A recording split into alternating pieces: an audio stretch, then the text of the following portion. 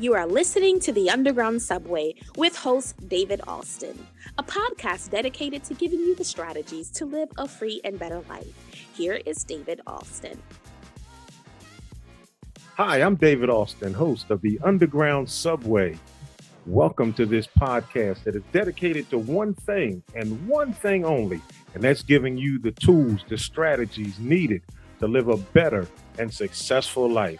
No matter what you've gone through, no matter what you're going through, no matter what you're about to go through, always remember that there is hope and that there is a better way and brighter days ahead.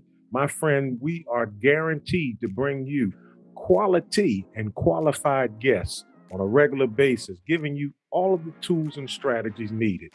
As I said before, life is a journey.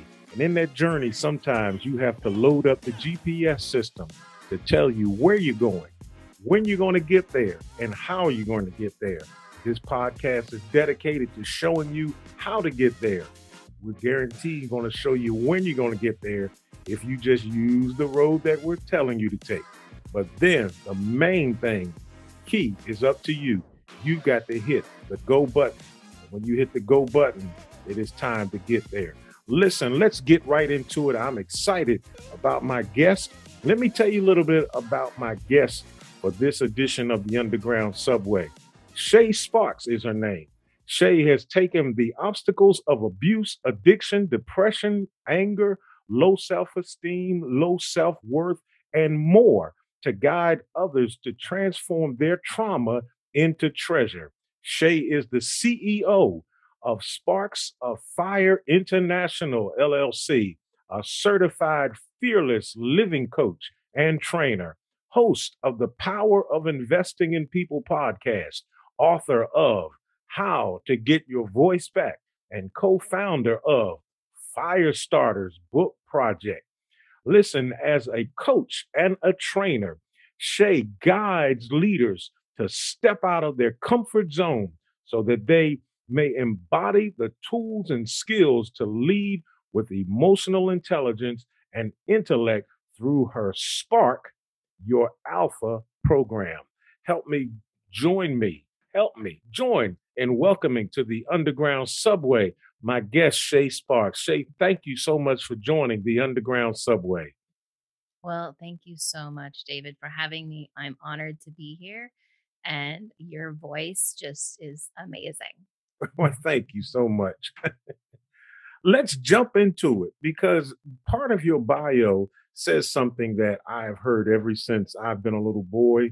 I've heard it in schools. I've heard it in church. I heard it wherever, motivational speaking has gone on. I've heard this term about a comfort zone. And in your bio, it talks about how your purpose is to help people to get out of that comfort zone. Well, tell us, Shā, in your own words, how does someone step out of what is called the comfort zone? And well, first of all, what is a comfort zone? And then how do we step out of it? Yes, great question. So a comfort zone is exactly what it sounds like. It is where we are comfortable. We are living the just status quo. We are going about the day to day. We don't ever think about trying or doing or changing it to something new. Mm-hmm. So it's just going along as everything is, and life is okay. And so there is nothing wrong with that. There is absolutely nothing wrong with staying exactly where you are. And a lot of people get unfulfilled. They start to go, wait, is there more? Wait, I have goals. I have dreams. And that is everything that is out of your comfort zone. So anything that's out of your comfort zone is a risk, right? Mm-hmm. And risks can be scary. And so as a person who coaches in fear, that's where I come in and really help break through that fear to find, a lot of times when we're trying to do something new, fear reminds us of that time when we were between, 4 and 12 years old, of something that we did that was new and scary, and it didn't go so well. And so now here we are in our 20s, 30s, 40s, and on, 50s and on, and we're presented with that same memory in our brain. That's fear. And fear is like, hold on now. No. We got to hold on, put the brakes on. So it's like when you're a parent and you slam on the brakes and you put your arm over to save your child in the passenger seat kind of a thing. Like that's what happens. Fear just steps in and says, hold up, we need to rethink this. And so how you get past that, stepping out of your comfort zone, is to really first be able to identify that fear is there, and then be able to understand and be able to call it for what it is that fear is a liar. It is not true. However, it wants to protect you and keep you safe. And then if you could just take a moment and process through it, then that helps you to move forward in the idea, the thing you want to change, the dream you want to achieve, the goal that you've put out there. I have a question because you said something about 4 to 5 years old. How much of fear is just not experiencing? I mean, it's one thing for me to be, I'm trying to think of something that I can say I'm fearful of that I've experienced. But how much of fear is what we've experienced that has hurt us, whether it's a situation or relationship or job, whatever, and how much of it is something that we've never even experienced? And when I say that, I'm thinking about that 4 to 5 year old or 3 year old who says, I don't like to eat that, but they've never even tasted it. So their fear or dislike of something is based on something they've never even tried, as opposed to someone who says, I don't like liver because I don't like the taste of it.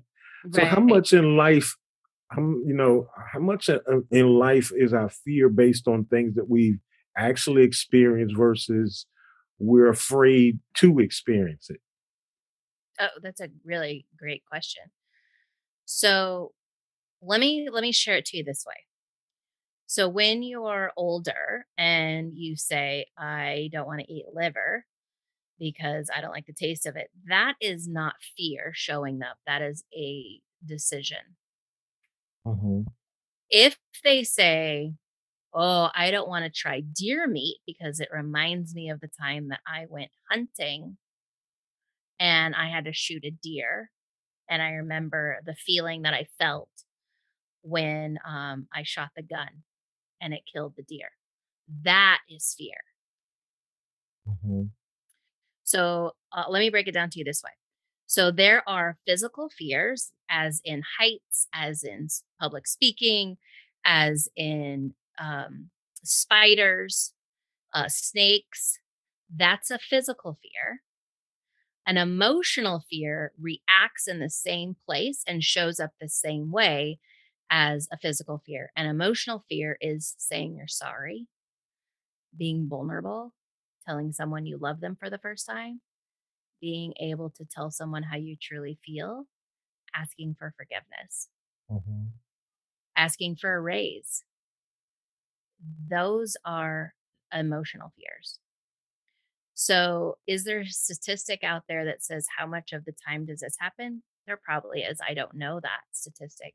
What I know is that what happens in our childhood experiences shape our adult decisions.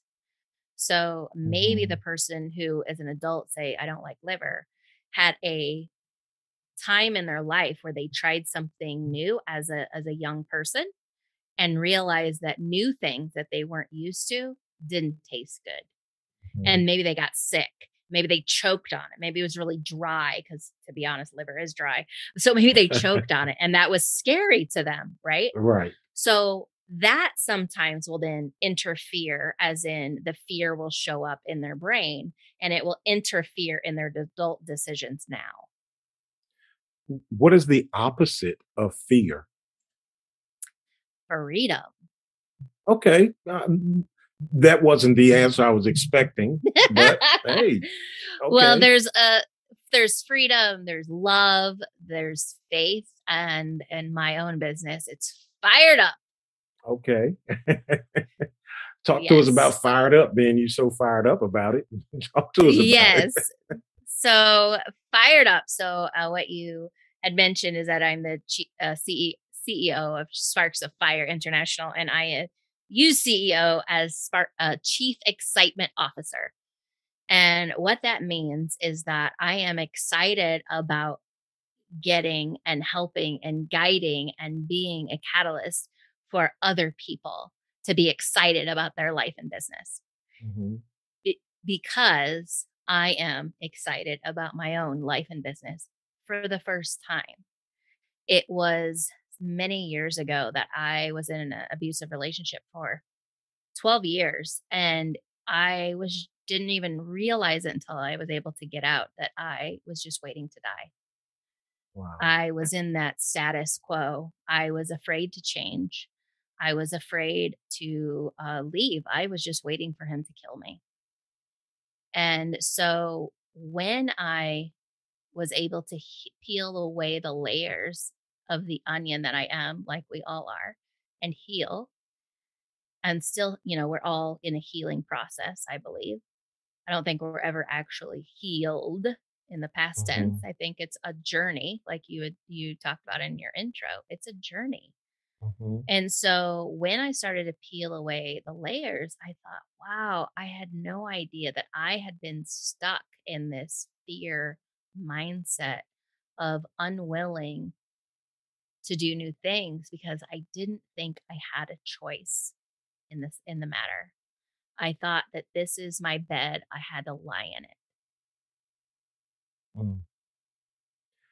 Ho how does that experience translate into your success that you are experiencing? Because and the reason why I place emphasis on the word experiencing is because, as you just said, if we're not healed and it's a journey, then maybe our success is a continuation or a journey.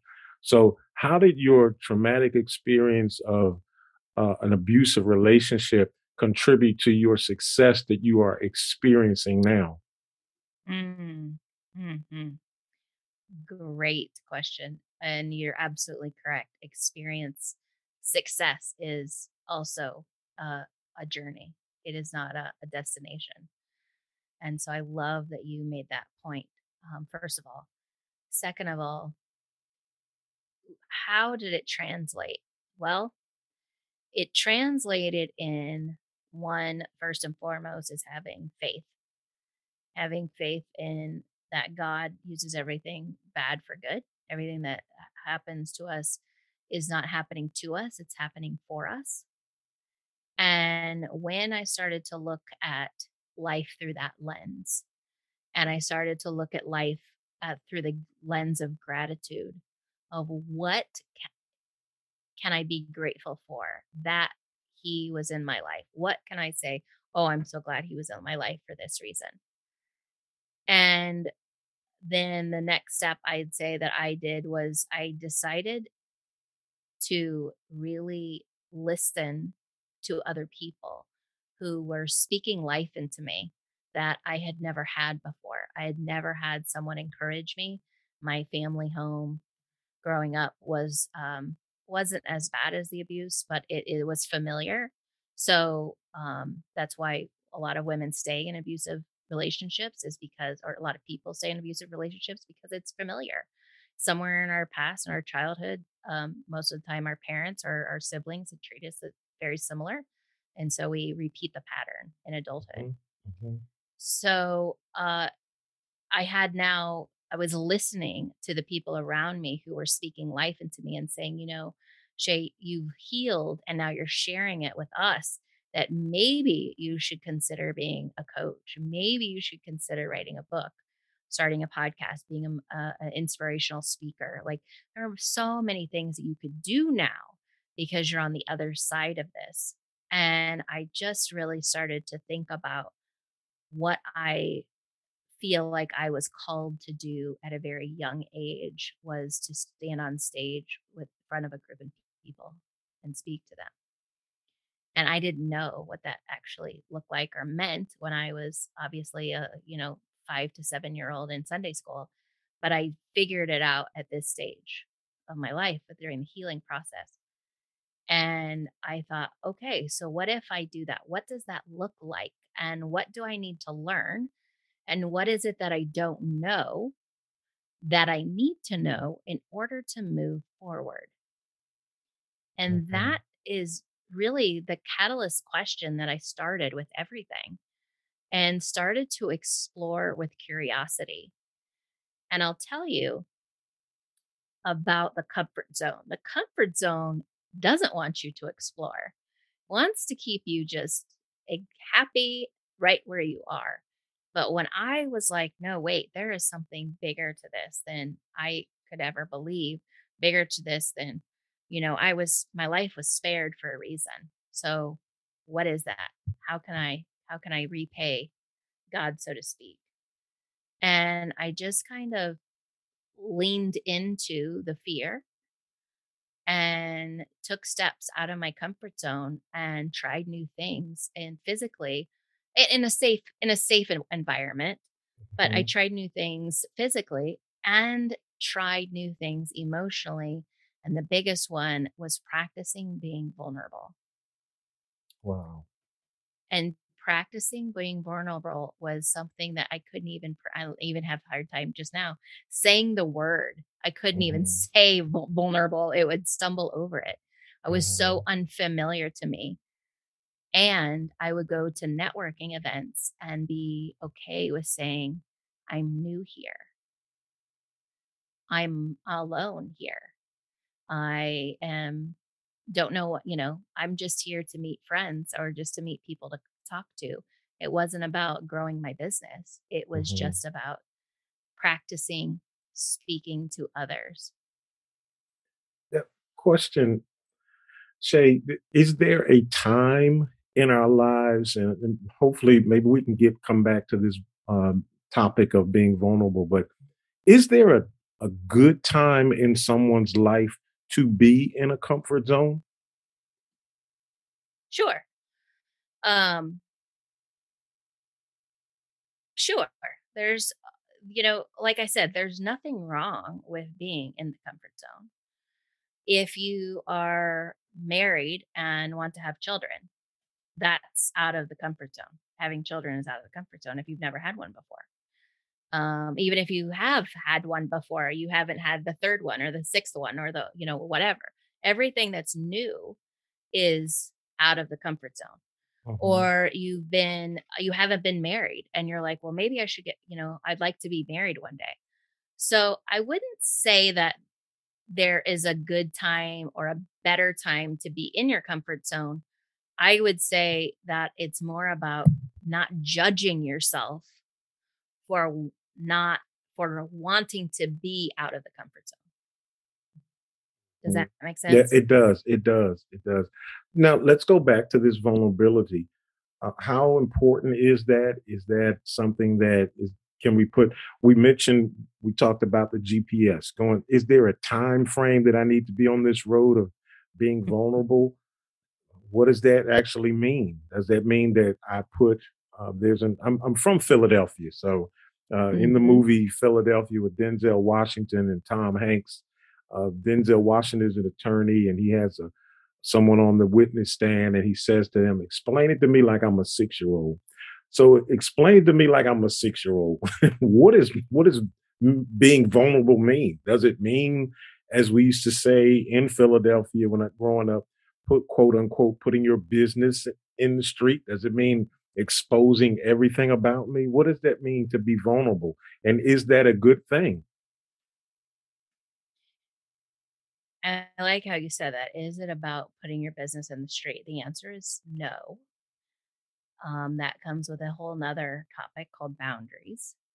Mhm. Being vulnerable is being able to say what you mean what you say Wow. authentically and transparently. Wow. Okay. Hmm. Wow. That's very interesting. Does that, is Mm. that Wow. I'm just speechless. Wow. Yes. Okay. I never thought of it like that. How important is it? Let's sort of shift gears and hopefully we don't go out in too far in the left field when it comes to vulnerability, when it comes to, us laying everything out, saying how important when it comes to our comfort zone. What about even when you went through what you went through with domestic violence, with the abuse, the uh our circle, our inner circle, our friends. How important is it to have people in your circle that are on the same page as you while you're dealing with these issues? Yes. So what I'm hearing is, if I heard correctly, is that how important is it to be vulnerable with your inner circle? Yes. Yes. So first of all, it's absolutely crucial and vital to be vulnerable with your inner circle. Now, mind you, I want to emphasize that your inner circle is a support circle, a support system that encourages you and supports you in a very healthy way, first of all. And second of all, I didn't know or even recognize or realize and was ashamed of everything that I was going through. So I was unwilling to speak about it until it was over. Wow. No one had any idea that I was abused. No one, I never used that word. I wouldn't have even thought of myself as somebody asked me why I didn't go to a battered women's shelter. And I said that thought never crossed my mind because I fought back. I Mhm. never looked at myself as a battered woman. And so being vulnerable again isn't about sharing every single detail. It's just about being willing to say, I need help. Mhm. And Wow. having, like I said, around that inner circle is having a support system that can and will help you in some way, shape, or form. Your bio says something, and reading about you, whether it's in your bio or just some information about you, you use a term that I think a lot of times we associate with males, but yet I want to ask you about it because it's something that you're doing, and it's called Spark Your Alpha. And when I hear Mm. alpha, I immediately think about, maybe I'm wrong for stereotyping, but I immediately think alpha as a male. What do Hmm. you mean by Spark Your Alpha? Yes. So thank you for asking. ALPHA is an acronym and it stands for awareness, leadership, purpose, hope, and alignment. And we all have these attributes. We all have awareness, and it's an awareness of ourselves and our opportunities. Leadership is stepping into our leadership power.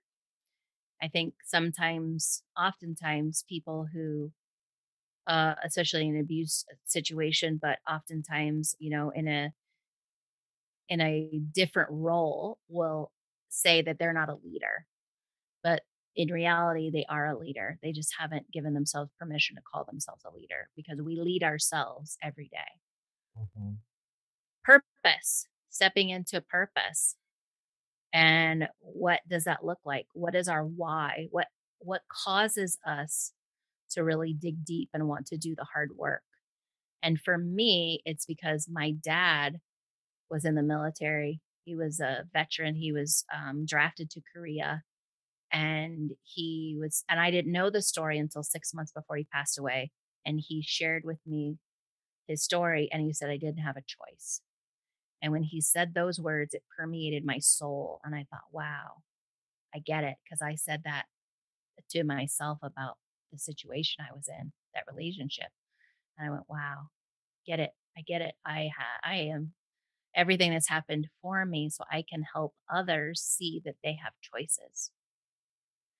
And hope to me is being hopeful, is having that aspirational hope that is out of your comfort zone and the opposite of fear. It helps you, propels you out of that deep dark depression sometimes to get you going forward. the foxhole if you're the military, or the funk that you can't seem to get out of for years. That is what hope is. And then alignment is really about when everything that you're doing starts to align in your purpose and in your leadership role, and the awareness of all these opportunities, they just start flowing to you freely because you've opened a door, and now that law of attraction, or reaping what you sow, whatever you want to call it, is now coming back to you. Shay, we're running out of time. There's an old adage that says time flies when you're having fun. But before we Mhm. run out of time, I really want to ask this question that I've been avoiding, but I guess I need to go ahead and get it out there. Are you saying in the simplest form that a person, I'm trying to pull on your history as well as your story and what others are going through or maybe going through? Are you saying that a person, an individual, can be in an abusive relationship, and yet that abusive relationship can be a comfort zone? And if so, what do you recommend the first thing this individual does to get out of that comfort zone slash abusive relationship? Yes, absolutely. I'm saying that. So two books. First of all, I recommend reading is Women Who Love Too Much. And even though it says women in the title, it should be called People Who Love Too Hard, because men are abused too. And Hmm. I've coached several men through it as well. And the book Boundaries. And those two books saved my life. I also found a Christian counselor who really helped me see and understand and helped me guide me through it. So those two books, and then support system and a support of some sort, is how you get out of that comfort zone. But absolutely, if all we know is inside the 5 mile radius of where we live, and we don't Hmm. go past that 5.5 mile, then yes, that's our comfort zone. So So if what if I read those books? I want to read those books. I want to get help, but I'm afraid that if he finds out what I'm doing, he's going to get me. Yeah, I get it. I mean, I was there. I had that. I definitely ask you to look for help. Ask for help. You can. There's. I know there's hotlines for abused women, especially in every city. Shelters. There's in every city. You can reach out to me, and I will definitely connect you with the resource. I will find it for you in your city. I'm sure David, you probably would love to do. There are plenty of resources out there to at least get you out of the situation. It's up to Mhm. you to rehabilitate your own self, because they won't do it for you. Tell us real quickly, how can we get in touch with you or get any of your material that you may have or your website or anything? Yes, thank you. You can always go to my website at shasparks.com. That's ShaSparks.com.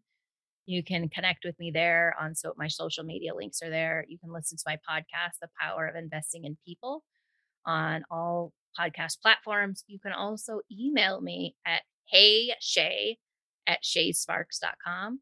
And, feel free to ask me, if there's a question that you're having, or if you're in this abusive relationship that you want to get out, if I can help you with resources to in your neighborhood, I will definitely forward those along to you.